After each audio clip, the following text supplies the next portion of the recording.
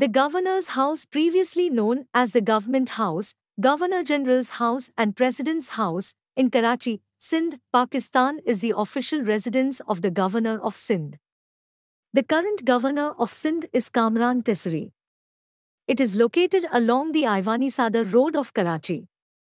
Built in 1939, it is a historical building and has been the residence of several prominent figures, including the commissioners and pre-independence British governors of Sindh, followed by the Governors-General of Pakistan, the President of Pakistan, and then by the governors of present-day Sindh province.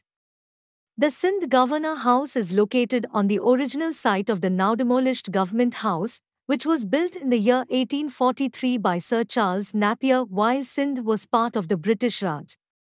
The Government House had been constructed for Napier's personal use. When Napier left in 1847, the house was bought by the Government of British India and used as an official residence by the Commissioners of Sindh up until 1936. The construction of the present Governor House building started in the year 1936 by renowned architect R.T. Russell and was completed in 1939 at a cost of 700,000 rupees. The new building was built to replace the Government House, which had been in a state of disrepair and was no longer suitable for habitation. 3. Sir Lancelot Graham, the first Governor of Sindh, laid the foundation stone of the building and started using it as his residence in 1939. After Graham, the succeeding governors of Sindh, Sir Hugh Doe, 1941 to 1946, and Sir Francis Moody, 1946 to 1947, also lived in the building.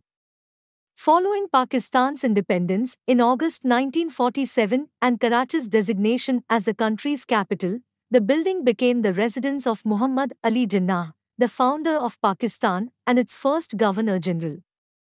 From that point onward, the building became known as the Governor-General's House and was used as an official residence by all Governor-Generals of Pakistan who succeeded Jinnah. Jinnah had continued to reside in the house until his death in September 1948. In 1956, the post of Governor-General was abolished and replaced by the President of Pakistan, thus making the last Governor-General of Pakistan, Iskandar Mirza, the country's first elected president. The building was thereafter referred to as the President's House. By the 1970s, Karachi was no longer the capital of Pakistan.